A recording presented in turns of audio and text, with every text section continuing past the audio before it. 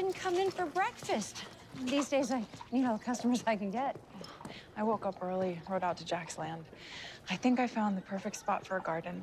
It's gonna be a beautiful home. I'd like to have a barn to the north by the fence with plenty of room for chickens. Abigail, I miss him so much. I'm trying not to worry and just think about our future together, but it's hard, I know. Thought I'd hear from him by now, but there haven't been any letters, not one.